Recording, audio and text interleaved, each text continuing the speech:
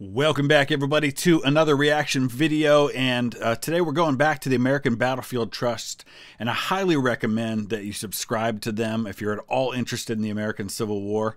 They do some great quality content, but not only do they put out some great content on their YouTube channel, but they have such an important mission. Their mission, to those of you who may be new to it, is to acquire and preserve American battlefields. Where there's a threat, especially of those being purchased by developers and turning into housing or shopping centers and things like that. So it's a great mission. It's an important mission.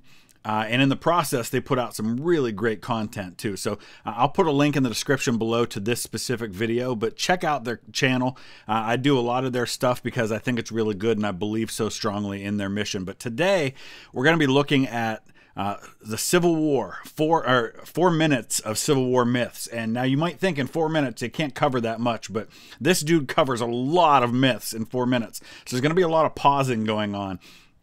And I encourage you to add your own myths in the comment section below, or let's talk about the stuff that he talks about. I think some of these are well understood, so I won't cover every single one of them. And don't forget to hit that like button and subscribe and hit the notification bell if you haven't already. Let's dive in.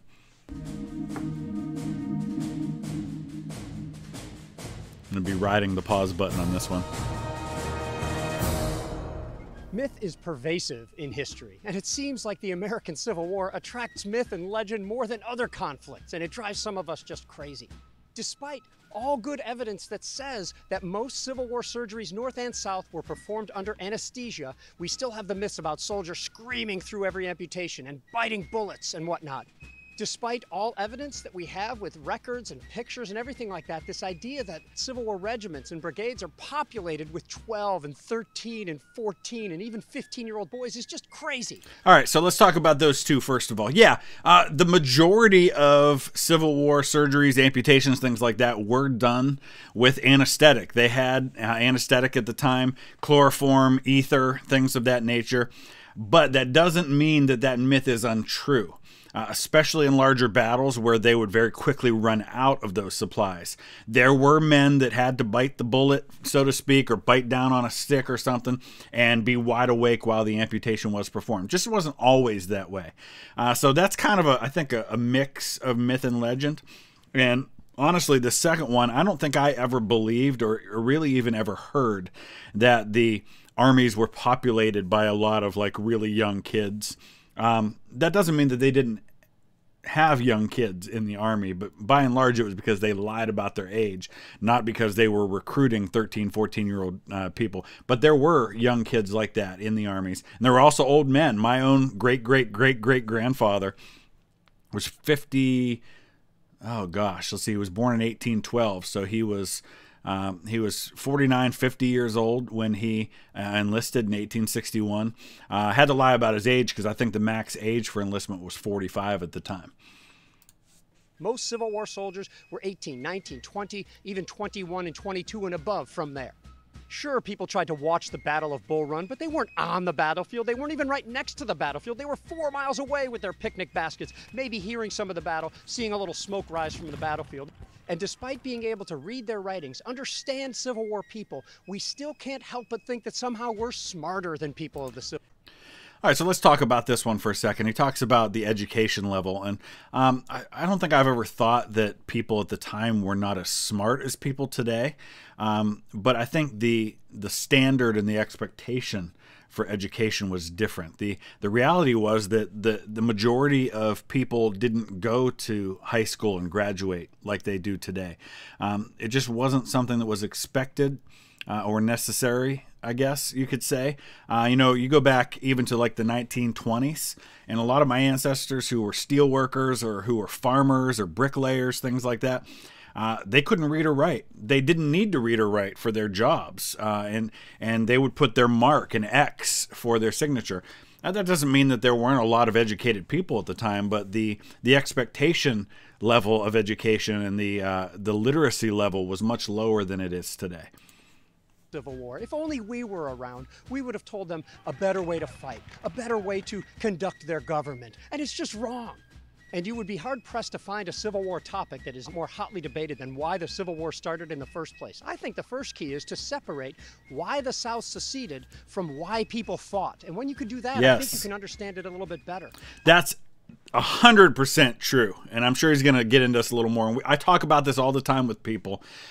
There is a difference between why the government went to war or seceded or committed to the conflict and why the individual soldier did, and that's true in every conflict. You know, the reasons why people enlist is very different than why maybe the government went to war. So yeah, zero question that the South seceded over the issue of slavery. And I can already think of the people who I know are followers of this channel who are going to argue with that. They all agree on that. I mean, they said that. They said that was why they were seceding. That does not mean that the majority of men enlisted to fight to defend the institution of slavery. Different issues. So both can be true at the same time. The war can be about slavery and be about states' rights and be about the North was invading us and I'm protecting my home all at the same time. Just like the North, Lincoln went to war to preserve the Union. That doesn't mean that's why people enlisted. People enlisted for all kinds of different reasons. I don't know why people debate about why the South seceded. The South told us why they seceded. They told us in the Articles of Secession. They told us in the documents that came with secession conventions and the commissioners that went to other states. They seceded because of slavery. Now, the idea that Southerners all fought for slavery is just crazy. South and North had reasons for fighting, and there were hundreds of different reasons. They were fighting for a sense of adventure, fighting to keep their homes, fighting for a job, fighting in order to protect their country, to save the Union, to save the South, fighting for states' rights. You pick. I think that myth really serves to help us paint people of the 19th century with a broad brush. And I think nobody suffers from that more than George McClellan. McClellan did a lot of things very well. You try to manage an army. You try to manage the largest army in the world and be a great communicator, a great tactician, a great administrator, a great strategist, and do all that at once and do it all really well. So, all right, let's talk about McClellan for a second here, because I tend to be of the camp that McClellan did not do that well. Yes, he was a great administrator. Yes, he was good at training and organizing the army. But show me one instance where the guy did well in the field, tactically with the army. It just isn't there. Once he had to actually use the army, he was no good. And I think what makes it harder for me to show any grace to McClellan in this area is just how gosh darn arrogant the guy was about it. He was so full of himself. And just the way that he looked down on people like Abraham Lincoln, called the guy a buffoon, called him an ape. The one time Lincoln goes to his house and waits all day for him, and McClellan finally shows up and then goes upstairs without even so much as showing his face to the president who's been waiting for him. I have no patience for George McClellan at all. But that's just me, and I know there are plenty of people who will defend him. And I see he's going to talk about Burnside here. So Burnside's a different story altogether. And Ambrose Burnside, poor Burnside, okay? The bridge is known notoriously like he never captured the thing. He totally captured Burnside's bridge. It should bear his name. Sure, it took a while to get it. And you know what? He had independent commands sometimes. He did really well when he had his independent commands. Look at him at Knoxville where he defeats James Longstreet. And we do the same thing for the... So, yeah, Burnside was not a bad general. He was actually pretty good. He just wasn't a great army commander, especially in 1862, and Burnside didn't want that command. In fact, I've said this before, but nobody knew better than Ambrose Burnside that he wasn't fit for command of the Army of the Potomac. But he did really, after he left command of the Army of the Potomac, for the most part, for the rest of the war, he performed pretty well. And at one point in 1864, he actually had kind of an independent command. He commanded a corps, I think it was the 9th Corps.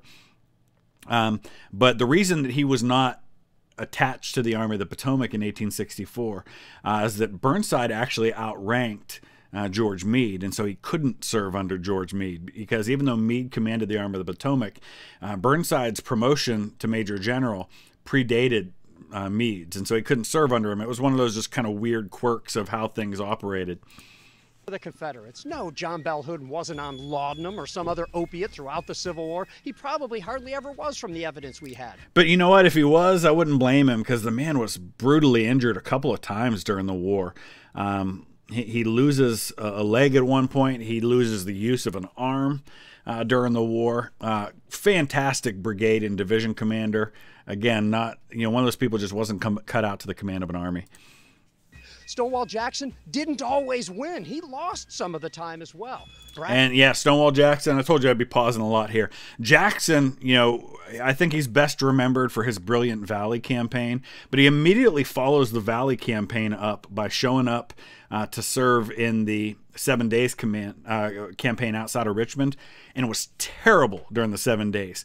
Got lost a couple of times, was slow to react, did not do well at all. And there may have been factors for that, but Stonewall Jackson was not the perfect general people remember him for. I think a lot of that gets mythologized because of how he died. Braxton Bragg, he's probably not always talking to himself, and Jefferson Davis was not captured no, he wasn't. in petticoats at the end of the Civil War. Wasn't dressed as a woman. I understand the propagation of myths because they make for good stories, but the stories of the Civil War are quite good enough without any of that going on. Abraham Lincoln wrote the Gettysburg Address partly in Washington. He probably finished it in Gettysburg. He didn't finish it on the back of an envelope. We know what he wrote it on. We have the things he wrote it on. Stop propagating that myth if you are indeed. Yep. And just because some people at the Battle of Cold Harbor pinned their names onto the back of their coats does not mean that everybody did, nor does it mean that everybody at Cold Harbor was killed and that all those people who were killed in one final charge, the one U.S. Grant regretted.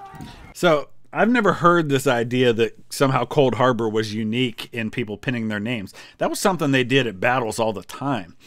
Because they didn't have dog tags and they were afraid of not being identified and ending up in an unknown grave. So that was something that was very common throughout the war. And yeah, Cold Harbor was like a couple week-long battle. So it was not just that June 3rd attack that everybody talks about where everybody died. But I don't know. I guess I didn't realize that was really something that was debated at all.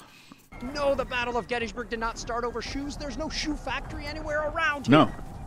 And the other thing about Gettysburg, Jubal Early had actually come through Gettysburg about a week before the battle. And if there had been shoes there, they would have taken them then because he actually came in and demanded a ransom. And since they didn't have the money that he was demanding from them, they actually offered to just open up their stores to him. The main reasons for Gettysburg as a battlefield was, number one, of the road networks. It was just a natural place to, when your army spread out over multiple corps in different cities and different locations, it was just a natural place to kind of bring everything back together. But secondly, I think that the reason that Heath's division was coming into town was they were there to requisition supplies in general, not specifically shoes. And the other thing about Gettysburg that I think is a myth, and I don't know if he'll mention this or not, but was the idea that it was a really hot, like 100-degree July. It wasn't. It was actually kind of overcast, and I think July 1st it was only like in the mid-70s. I think it got up to maybe 85, 86 degrees by July 3rd, but July 1st was actually a pretty mild day for southern Pennsylvania. And when you go to historic sites today, not just Civil War sites, the ghost stories that are being told are just ridiculous. It's not that there's no such thing as ghosts. It's that the stories that they tell on ghost tours and in ghost books are absolutely made up to make money. Yep. So at least study your history with your eyes wide open. I have no problem with people reading historical fiction, watching movies about the Civil War or history that might not be entirely correct. Just know that there's a lot of myth associated with history, and you should be able to separate fact from fiction.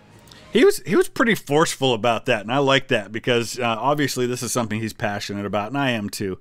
So what are your most common myths that you've heard that you later found out weren't true? Or what are things that you believe but you're not so sure whether or not they are backed up factually? Let's have a conversation about that. Use the comment section below. Add your own thoughts to the things that he and I have talked about in this, and definitely make sure you check out the American Battlefield Trust, all their great content. Subscribe to them, support them. It's a great cause, and they're doing some really good things. Thanks for watching.